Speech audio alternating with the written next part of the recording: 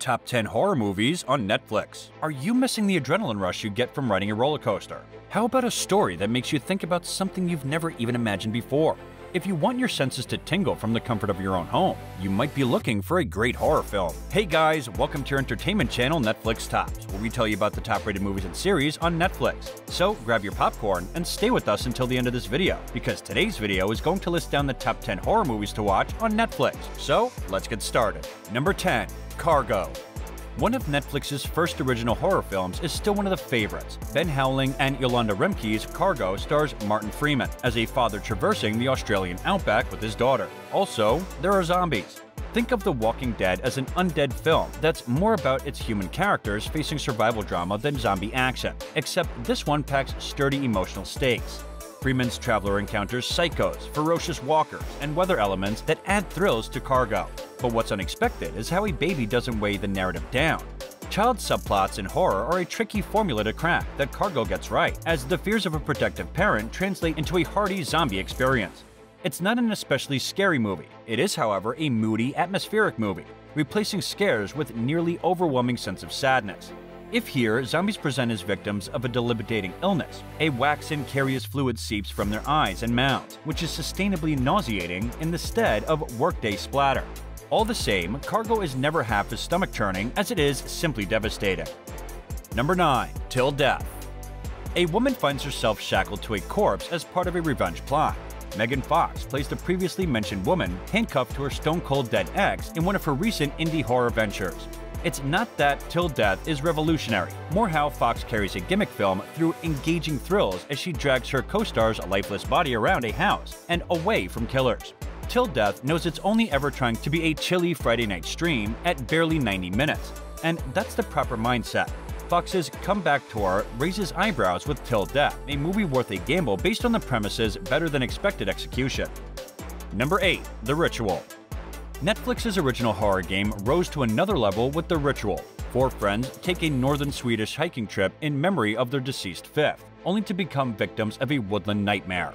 Visions begin by layering psychological horror as the characters confront fear or guilt, then cultism adds communal dread. And lastly, Buckner delivers on the creature feature goods. One source of terror feeds into the next and provokes future traumas, all interconnected as Buckner weaves in and out of multiple horror subgenres with ease. There's so much to enjoy as Swedish Force Station becomes an isolated outdoor prison, and then all hell breaks loose. Buckner flaunts his filmmaking chops in a significant way. Number 7. Crimson Peak.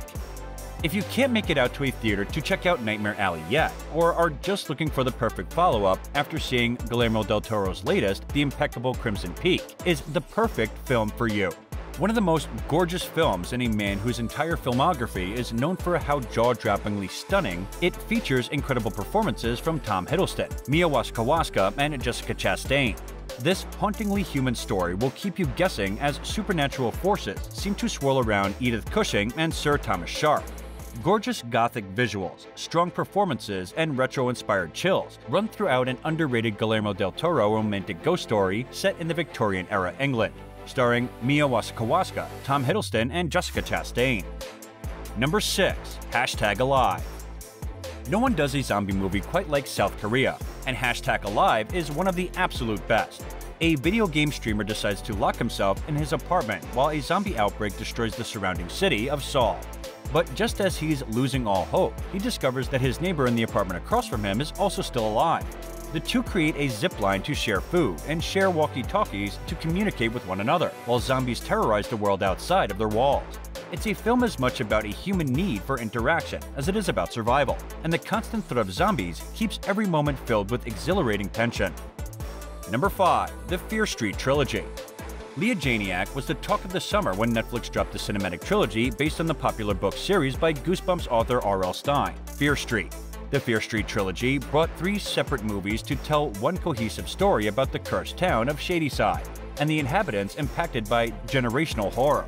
Each film is predominantly set in a different time period, delivering a little treat for fans of slasher, hauntings, teen horror, queer horror, and folk horror. The 3 films work best when watched all together, but each film can successfully stand on its own, making it a must-see trilogy. Number 4. Final Destination 3 through 5. Sometimes watching a bunch of people die in incredibly grotesque and Rube Goldberg-esque ways are just what the doctor ordered. Netflix currently has Final Destination 3, 4, and 5, the three with arguably the most creative and memorable deaths in the franchise. Tanning beds, laser eye surgery, gymnastics, nail guns, 3D movies, and acupuncture will all become new irrational fears in your life. The same way logging trucks and airplanes were completely ruined for us all by the first two films. A lot of people gave up the franchise after the incorrectly titled The Final Destination, but Final Destination 5 is absolutely one of the best. So do yourself a favor and enjoy the later installments. Number 3. His House. Remy Weeks truly made something special with His House, arguably one of the scariest films on the Netflix roster. A haunted house story on the surface, His House centers on a refugee couple escaping war-torn Sudan, only to find the English town they fled to may be just as harrowing as the land they left. The source of the film's horror lies not just with these supernatural elements, but also with the themes of grief, guilt, abandonment, xenophobia, and assimilation. It's a powerful haunt that will linger with you long after the credits roll. Remy Weeks' acclaimed supernatural horror debut follows South Sudanese refugees adjusting to a perilous life in small-town Europe, like The Babadook or Under the Shadow. This is horror as dramatic art rather than a series of things that jump out and go boom. The real-world subject matter is twisted and devastating, all strikingly performed by leads Wunmi Musaka and Sop Derisu. Number 2. Raw. French director Julia Ducournau has recently made waves with her Palme d'Or win for her film Titane. But Netflix is the home of her incredible debut feature, the coming-of-age cannibal film Raw. A young vegetarian named Justine goes away to veterinary school and consumes meat for the first time in an attempt to fit in with her peers. Unfortunately, this taste of meat ignites the truth about Jessie's nature that had been hiding within her all along, and sends her on the path of destruction, violence, and flesh-eating mayhem. Julia Ducournau's cannibal drama is so graphic and intense, it made grown men faint at the tip, requiring an ambulance. Horror can always be read as a metaphor, and this wickedly clever allegory uses bloody violence and shocking imagery to punctuate a story about a young veterinary student, Garance Marillier, becoming her own person, denying the patriarchy, and giving into her innermost desires. You will likely either love or hate Raw. It's virtually impossible to have a mixed reaction to a film this confrontational. Number 1. Vampires vs. the Bronx. Vampires have been used as metaphors as a variety of othering, but Vampires vs. the Bronx highlights humanity's true villain, gentrification. After a trio of young best friends discover a brood of vampires are preparing to destroy the Bronx, they take matters into their own hands and get the community together to fight back against the monsters invading their home. Calling it the Lost Boys for a new generation feels too easy, but the Frog Brothers would be proud to see how Miguel, Bobby, Louis, Gloria, Lil Mayer, and the rest of the gang tackled the aptly named Murnau real estate film. Leave the steak, take the adobo.